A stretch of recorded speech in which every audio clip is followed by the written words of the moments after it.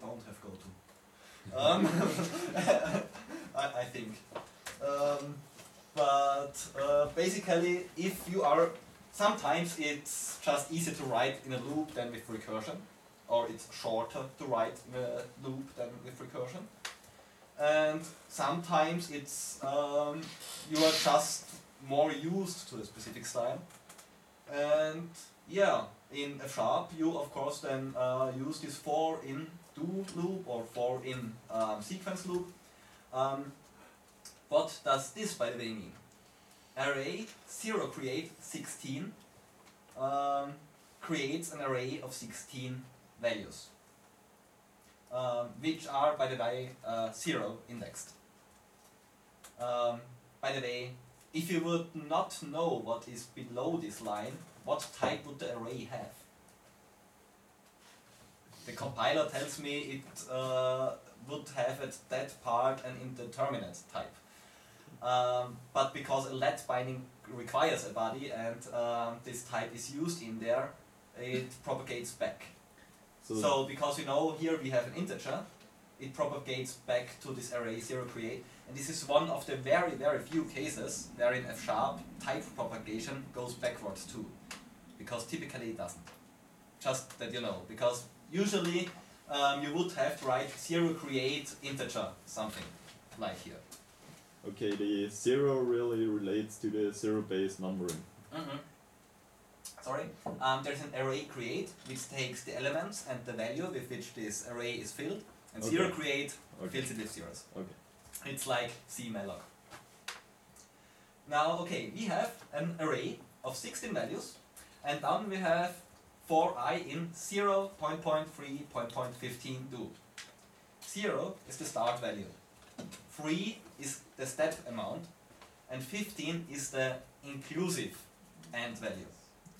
And actually, I didn't know that before, only when I wrote this example, because I always expected it to be exclusive. Okay, it's inclusive start value and end value and the step size in between. And yeah, so this means this will count 0, 3, 6, 9, up to 15, which works because we created 16 elements, and so the index 15 goes to the 16th element, and it exists, and so it's okay. If it would not exist, we would get this .NET exception index out of bounds. But yes, it does not know, the type deduction is not that good that it would give you a compile time warning or error for this. So it does not know that it is a 16 items array. Also, arrays are mutable. I forgot to mention that previously. The list is immutable, the array not. Now we have. The array is not immutable? Array is not immutable, no. Like you see here, you this, by the way, in F#, in C# you would just say square open, index square close. In F# this means already list, but you say dot, and then you call the operator function. And the operator is this square part. And then you index this array with E, and this is again our mutating operator. And then we say I plus 1 times 2, and because 1 and 2 are integers, we know that I has to be an integer, and because we, I is also an integer, and because we take this mutating operator, we know that the type on the left side also must be an integer, because F# does know type conversion, and so we know that the array that we created must be an array of integers. Another thing which is of course used very often for element in array, or also for element in any kind of sequence. Do. Yeah, that's it. Like for each. Like for each in C#, yes. In C# you would have for each var I in Blafasel. In Java you would have for a var a column, I think, and then the enumerable. Okay.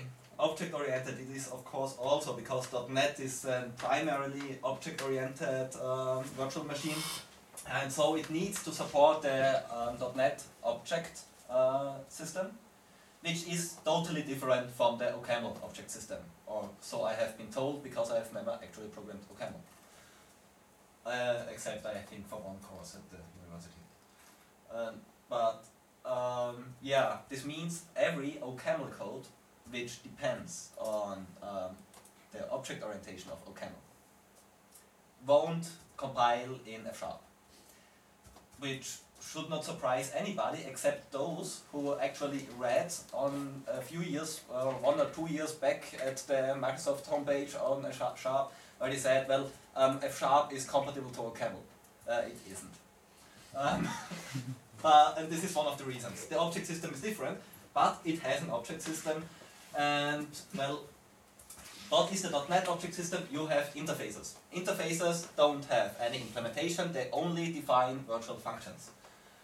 This is the syntax for it. You say type name equals, and then you say abstract member. And as long as there are only abstract members, it automatically deduces ifooable to be an interface. So of course you could also write type ifooable is interface with abstract member, and this would be the long syntax. But because abstract member on its own is already sufficient to know that this is an interface, we don't need to write out that it is an interface. And yeah, here, by the way, we have to write the type of this function.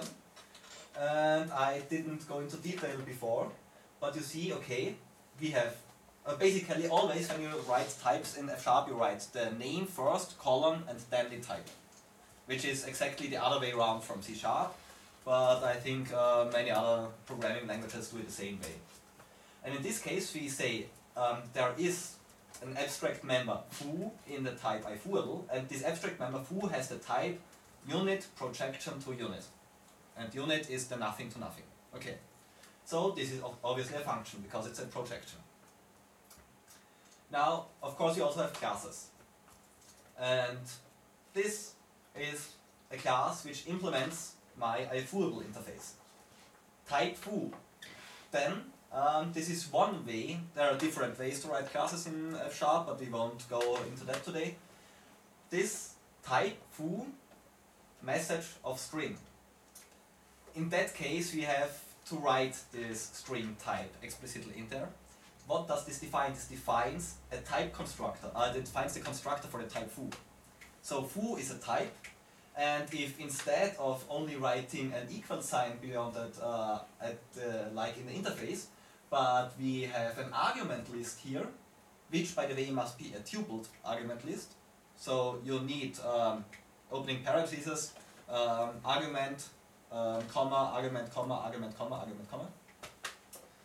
And here we have one argument with the name message of type string. And this defines a public constructor which takes one argument of type string and, well, constructs this. But because we do not want, like in C# where we define a class, and then we define the member variable, and then we define the constructor, and in each of these, in the member variable and in the constructor, we have to write out the string.